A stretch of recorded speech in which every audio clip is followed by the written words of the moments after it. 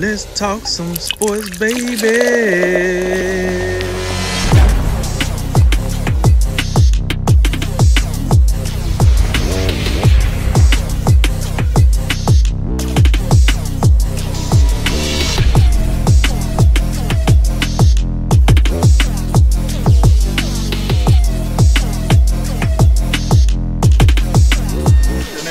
Make tomorrow better than today and make today better than yesterday. And you know what we gonna do. We gonna holler at you until next time, baby. Welcome to A Drink of Wisdom with Jay Wise and Nathan Drinkard. I'm your host, Cody Ward. Thank you for spending some of your time with us tonight. And as a reminder to all our listeners, besides being on all your favorite podcast platforms, A Drink of Wisdom is also on YouTube with each show segment available. Head on over, and if you like what you hear, we would appreciate your subscription. What's going on, guys? Welcome back from the holidays. Hope you had a Merry Christmas. I know I did. Got a nice Christmas present. We'll talk about it later.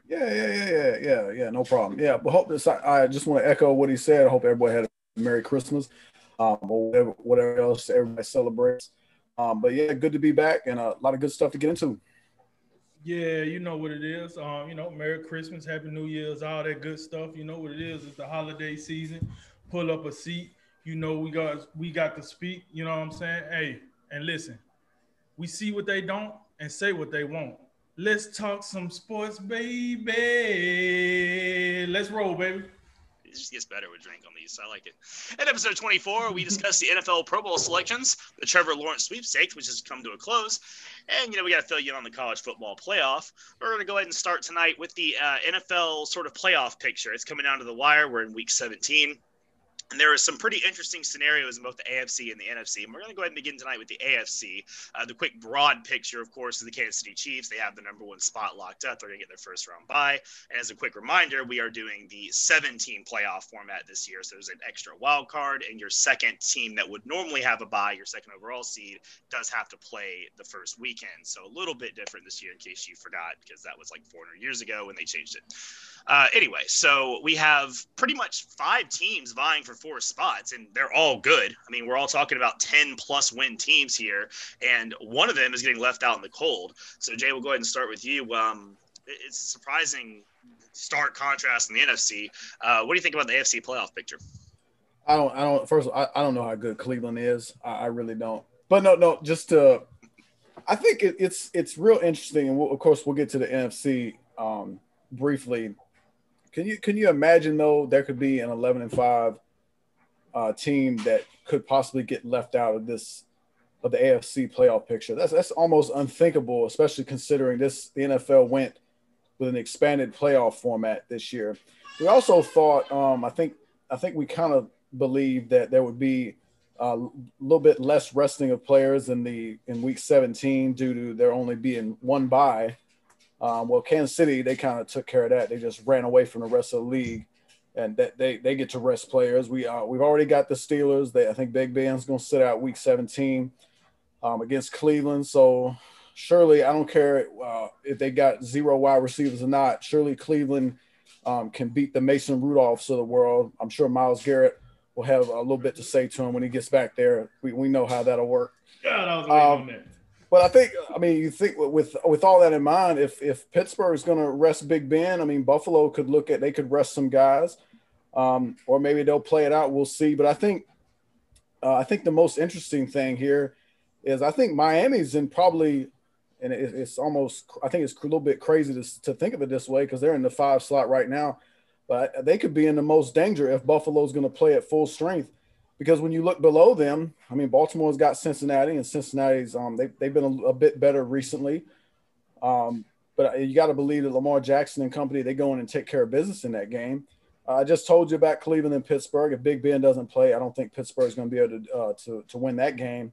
And then Indianapolis and Jacksonville. I guess Jacksonville's one win on the season is against Indianapolis.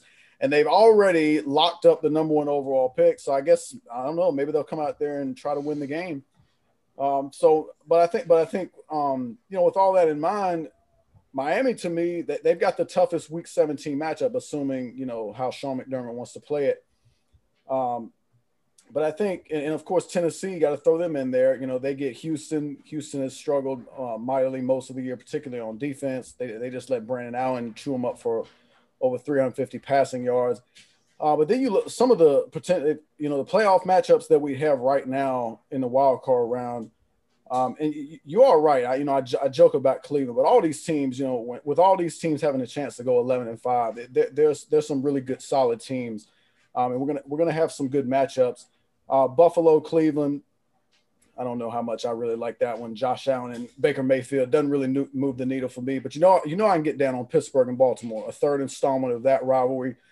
Big Ben, Lamar Jackson, Mike Tomlin, John Harbaugh. I don't think it gets much better than that. And then Tennessee and Miami, the return of Ryan Tannehill for meeting up with his former team. What's Miami going to do? Are they going to stick with Tua Tagovailoa, or are we going to see Ryan Fitzpatrick do some things? I don't think we know the answer to that yet. But a lot to be decided. It's been a real competitive year in the AFC. It is truly unthinkable that we have the possibility an 11-5 Colts team could be left out. Well, let me start right there. Here's the deal, fellas. They playing some ball in the AFC, as you can see. I'm looking at this, like Jay said, Kansas City 14-1. Why not? I think more people could have seen that happen than not. I mean, they brought back the whole team, so that was probably copy and paste for them. Buffalo. Listen, Buffalo having a good season. I'm going to move past because every time I start gassing up Buffalo, let me get 15 on pump 5, and here come the ball still flying over the referee head. So, you know, Buffalo, it is what it is. The Steelers very interesting. They holding on to that 3 seed, and from the looks of it, it looks like they got a good chance to hold on to that. I don't know what's going on with this hot and cold team. You just never know what you're going to get now. Just 3-4 weeks ago, they looked like the best team in the NFL and wasn't close. And now we out here like they could lose the Cleveland. So, I mean, you don't know what you're going to get out of that team. So that should be interesting. Tennessee, listen, I wanted to talk about this game, the game they played the other night. This team don't know what to do if Derrick Henry can't run the ball. They don't know what to do. I seen some dude about to hit the big red button over behind because he didn't know what to do. It said break in case of emergency, and my man he was ready to break. It's like, oh, we can't run Henry. What do we do here? How about you throw the ball to A.J. Brown or something? I don't know, but listen, you're not gonna be able to run them every game. What are we doing here? Either way, team was a little lost in the sauce. And then when we talk about teams 5 through 7, I just want to say this. Welcome to the party, Miami. Welcome to the party, Cleveland. Hey, you know what I'm saying? Listen, y'all seem to be looking like y'all benefiting from the extra playoff spot and a coaching change here, a coaching change there. You know, welcome to the party, Miami. Miami and Cleveland, we get to see some new blood in the playoffs. I don't think you're going to do much, but we get to see some new blood in the playoffs. So, for what it's worth, welcome, And number 6, we got Baltimore. So I guess I got a question. For you, Jay. Baltimore seemed to have switched back to the old Ravens scheme that got them success last year. They stopped dropping back Lamar Jackson so much because that seemed like it stymied the Ravens offense for a little while. With that said, with them going back, do you see any different results for the Ravens this year than we've seen in the past 2 years in the postseason? I think we'll see a different result. I think it's hard to say though. I think we expected Baltimore to kind of maybe be the same team they were last year, be 14-2, or get a little, or even be better because they brought everybody back and they made some good moves. They brought in Calais Campbell, they brought in Derek Wolfe. It looked like they got better. I think the injury to Ronnie Stanley really hurt them. So the one thing I think that helps them is Baltimore pretty much the entire second half of the season, I believe, that they've flown under the radar. I think expectations for them are kind of a little bit low at this point.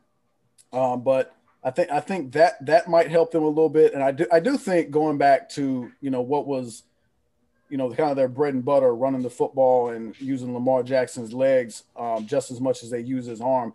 I think that'll benefit them. And maybe, maybe for whatever reason, Lamar Jackson, he's not going to, maybe develop into that a prolific passer from the pocket. That might just not be something he's really going to be able to do at a Patrick Mahomes type level. So I think, and then of course, if they get Pittsburgh, that's going to be an interesting matchup because Pittsburgh hasn't been, the 11-0 team that they started off. They're kind of on a decline. They can't run the football, and if Pittsburgh comes out and plays Baltimore in a wild card round, I don't know if a one-dimensional Pittsburgh team is going to have a lot of success against Baltimore. Okay. I was just curious because I seen them revert, and then it's like this didn't work in the last 2 years, but it worked so well in the regular season. It's like, I don't know, maybe they could tweak something and get a dub or something. I don't know, but we'll see. And then you got Cleveland at 7. I already said it. Listen, Cleveland, run the ball. And then at 8, we got the Indianapolis Colts. Here's the deal. I was just reading the article. The Colts have sent a memo to Roger Goodell, and they asked if they can replace one of the NFC teams so they can play playoff spot. At least we know if they was in that division, they'll have a winning record. Either way, I like that they added the playoff spot. The AFC looks like it's going to be competitive as all get out. I can't wait to see it. When you look at these records, they ain't playing no games. And once we start talking about the NFC, you'll see exactly what I mean by that. So, you know what I'm saying? I like the matchups. We still got another week to go before they're finalized. But, hey, let's roll, baby. Yeah, a couple quick thoughts. I look at Tennessee and Indianapolis sitting here both at 10-5 in the AFC South, and it's striking to me that one of these teams may be on their couch for the playoffs. And you look at the expectations that both had. Tennessee had signed all these guys; they paid all this money to Tannehill and Henry, and they're coming off an AFC Championship kind of run. And the Colts, they got great play out of Phillip Rivers this year, DeForest Buckner trade. I mean, they've drafted really well the last couple of years. Both teams really had high expectations, and despite hitting the like if you just said at the beginning of the season, hey, 11-5, how does that sound? They'd be like, yeah, and then one could potentially, even 10-6, you could still be at home. It's baffling to me. But when I look at all these teams, the only team that looks like to me they could really challenge Kansas City is probably Buffalo. And I think that if we get the Josh Allen that we've had this whole season, and I guess Pittsburgh can too. I guess if we get the actual Steelers that we thought, we had at 11-0, maybe they can too. I think you never want to discount guys like Tomlin and Big Ben. But Buffalo, man, Josh Allen's had an MVP season. I mean, you don't want to gas him up. I will real quick. He's had an MVP level season. If you look at him versus Patrick Mahomes, it's if I labeled him player A and player B and took their names away, you'd have a hard time. You would be like, well, but I want to see it in the playoffs because we haven't seen it in the playoffs. In the playoffs, we get him ladering the ball to refs and all the other nonsense. So if we get no nonsense Josh Allen, man, the Bills are really good. And the final thought I had was, like you guys already said, what is Miami going to do in the playoffs? Are we going to get Tua for a quarter and then Ryan Fitzpatrick come in for relief? This dance they're doing has been cute, but you're in the playoffs, man. It's a different world. I mean, do you go with the vet? Do you try to win games? Do you let the rookie just get his air out of socks in the playoffs the first time? I don't know how they're going to approach it, but it's going to be interesting to see. All right, let's go ahead and move over to the NFC. This one's a bit more of a dumpster fire in terms of teams that could still get in. We got Green Bay, New Orleans, and Seattle. All could still get the first round bye. And then we've got Tampa Bay as the only wild card team, and there are 5 other teams that could get in the wild card deal. So go ahead and break it down for us, Jay. What do you see in the NFC? Drake, you want to start this one? Yeah, I can. Look, here's the deal. So over here in the NFC, right? They like to pack it in, and I ain't talking about the Green Bay Packers. I'm just talking about how tight it is over here. Take that for what it's worth. Pause. So, listen, we got Green Bay up here at 12-3. Right now they're in the first seed right now. But then you got New Orleans and Seattle that's right on their hip, right? So they right close, and I like that. So that part, I'm like, okay, I like the competitiveness at the top. One team ain't already clinched it, and the rest of them like, oh, man, we got to play on opening weekend. So I like that. But then you get to number 4. Listen.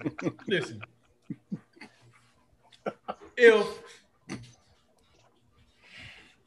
so, this team couldn't even come up with a nickname, right? Couldn't come up with a nickname, but somehow they got Ron Rivera in their lap, and these awesome defensive pieces that's good enough to roll out a guy that almost got his leg amputated like just last year and win enough games to get a home playoff game, which let's be real here, home playoff games don't matter as much this year because a lot of, arenas are empty.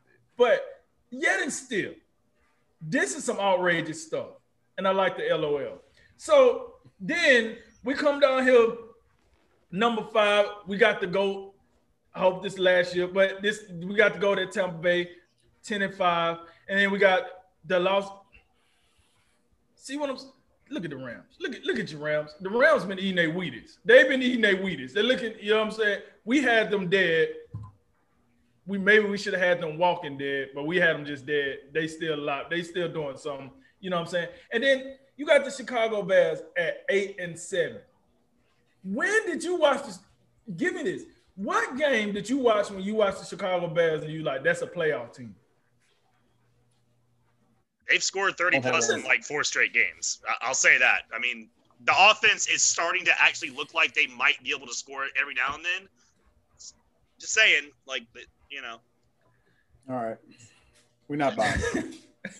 I ain't saying that they're great, but they've been a little better if you hadn't been watching them too close. They've been a little better. Reporting live from Devil's Advocate Island down there. They passed through this week for, 5 minutes. So Arizona, we got Arizona coming in at the 8 seed, 8-7. So my point was, like, when you looked at the AFC, you like, oh man, they playing ball, a bunch of double-digit teams, and then we got the Colts that could possibly go 11-5 and miss the playoffs. But we got Washington that's guaranteed not to go 500 that's going to be in the playoffs. And then we got Chicago over here that could possibly go 500 and maybe get in, depending on what Arizona do behind them. Like, Arizona could possibly be, I don't know, maybe 500 and get in. That is crazy. When you look at that, I mean, it's almost like the Western Conference versus the Eastern Conference in the NBA almost. Like, hey, you could slide around in the back end and go and slide on in there. But all in all, when I look at the matchup, I think Green Bay, y'all already know. Until I see them play a team that dominate the trenches and they look like they know what's going on, I'm not sold. I'm just not sold on Green Bay. New Orleans, I like New Orleans, but they just got too much going on. Michael Thomas, he's in and out. Drew Brees, I mean, don't get me wrong, he's playing better than most quarterbacks, but I don't know if it's enough to get you to the Super Bowl. I'm sorry. Defense looking good. Not really sold on the offense totally. Alvin Kamara, I'm sold on. But the rest of it, I don't know if you can get it to come together during this playoff run. Seattle was my team. They was my before the season pick. I think their defense is playing a little better, but I'm not like in love with them. So those 3 teams, I don't get a Kansas City feel. I don't get a Buffalo feel with those 3 teams. They're good, but I don't know if they're good enough to be holding up the Lombardi at the end of the year. We'll see. I don't know. And then, like I said, Washington, Tampa Bay, Los Angeles, Chicago, man, get out of here. I ain't wasting no time with them folks. So, all in all, the NFC's close, but the AFC look like whatever team come out the AFC, that's probably going to be my Super Bowl winner. NFC over here, the top 4 in the NFC, they over here doing their best college football playoff impersonation. What do I mean by that? Well, we got Green Bay, New Orleans, and Seattle. They're your top 3. They definitely stand out, above the rest. Whatever the 4 seed winds up being, they got a little Notre Dame feel to them, and probably they worse than that. You're just not buying. I got so much love for Ron Rivera, and I think he's done a great job. Just mixing and matching. 3, 4, I don't know, maybe even 5 quarterbacks that he's put on the field this year. And I hope they beat Philadelphia and they clinch that final playoff spot. I don't think I can stomach 6-10 football teams going to the playoffs. We got pro football talk, over here talking about, what's going to be real interesting? The Tampa Bay Buccaneers and the New York Giants. Yeah, the 6-10 New York Giants against the Tom Brady led Buccaneers. Yeah, that's really what we don't want to see that. we don't need that. But I do think the when you go down, when you look at the top three teams, and I'm gonna disagree just slightly. I get where Drink's coming from in terms of the Packers, and I think all of our our reservations about them. When you talk about a team that dominates the line of scrimmage, I don't think that. I think Tennessee would be one of those teams that comes to mind immediately. And the Green Bay was tremendous against Tennessee on Sunday night. They whooped them. Not on the defense side. If you want to give me the offense side, because they run the ball well with Henry, yes. That defense, Tennessee defensive line has been stinking up the joint this year. Okay.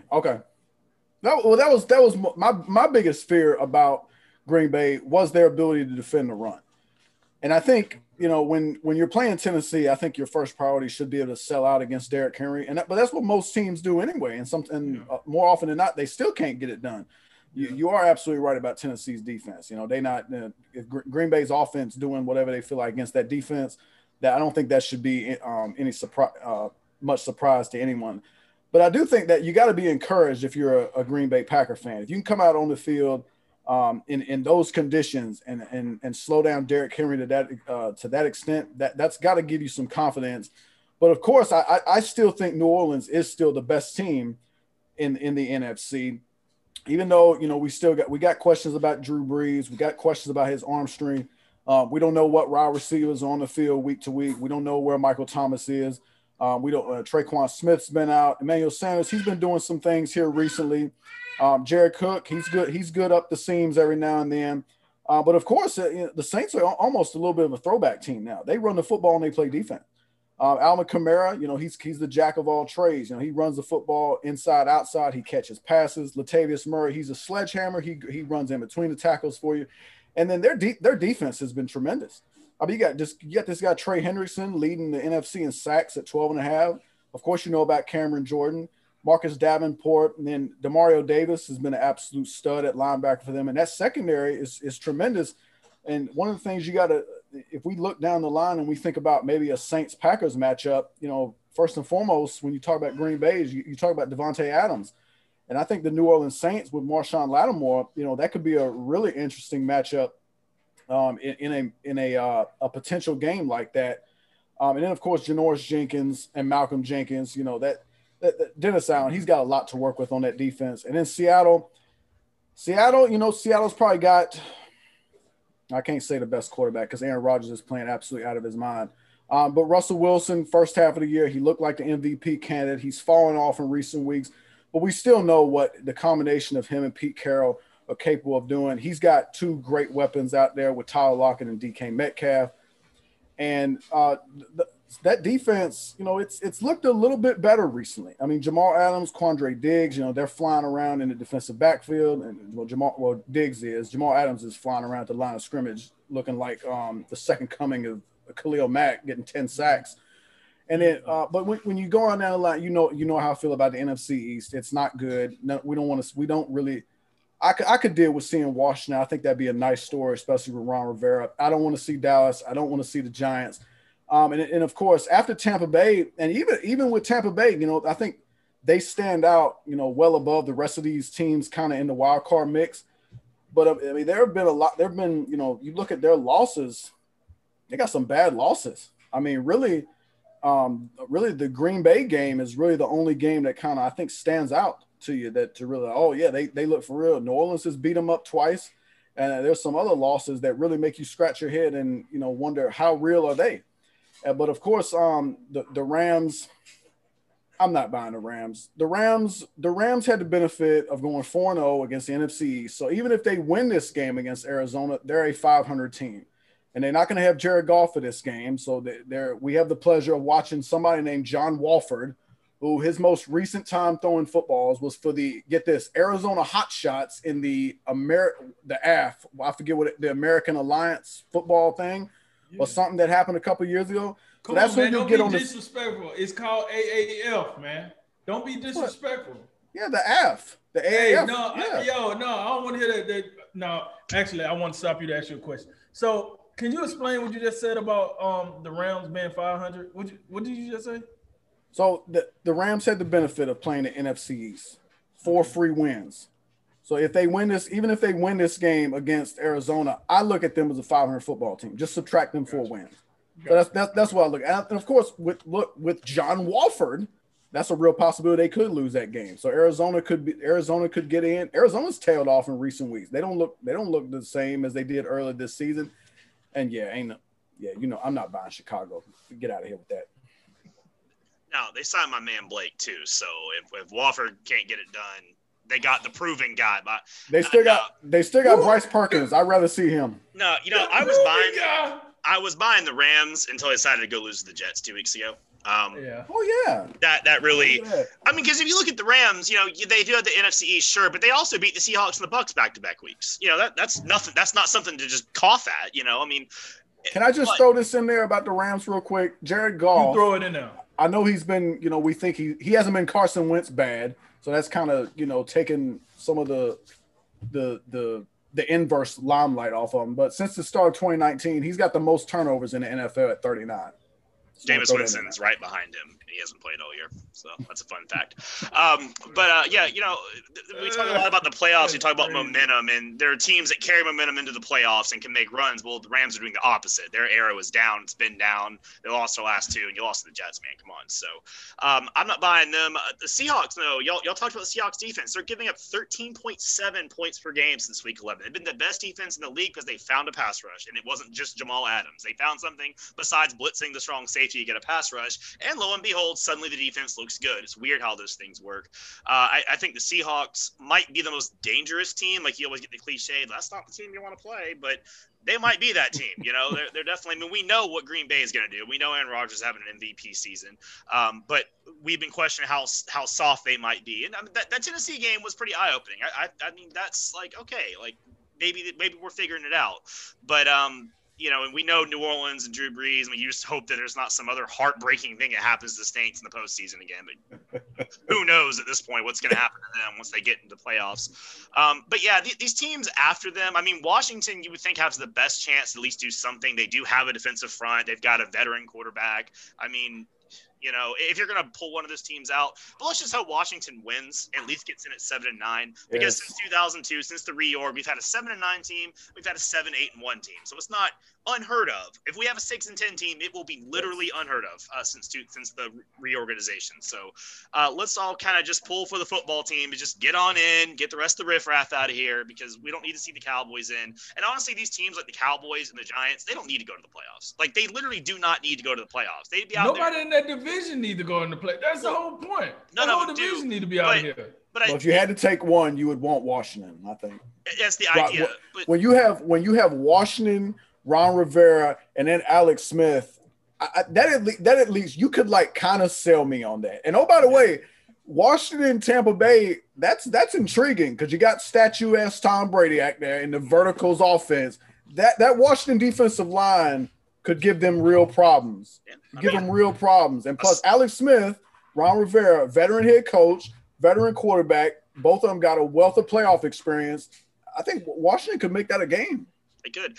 And these other teams, they need to look at Philadelphia as a cautionary tale, because if you make the playoffs with that record, you jump ahead or jump behind all the other teams in between you in the draft. And it masks a lot of problems. You keep coaches that maybe shouldn't be there, and things don't go like Philadelphia did the last 2 years. They made the playoffs and they probably shouldn't have. And it kind of like let them limp along. And then all of a sudden, all the cracks showed at one time. So maybe hold on, Coach. So are you saying the Eagles should get rid of Doug Peterson? Is that what I'm hearing over here? That's a can of worms for another day. This segment's already a little too long, but really special. I'm just saying. Sometimes it's not always good to make the playoffs, at least when you're 6-10. And the final thing I'll leave you with is you kind of got alluded to just now. Tampa Bay might want to go ahead and win this weekend, because that's the difference in going to play Washington or having to travel to Seattle, New Orleans, or Green Bay, however that shakes out. So. Well, I don't think even if they lose, I think the Rams are going to lose. So I think they're going to be in the 5 regardless. Probably, but if the Rams would win, Tampa Bay was to lose, then the seeds would switch 5 and 6. Yeah, right.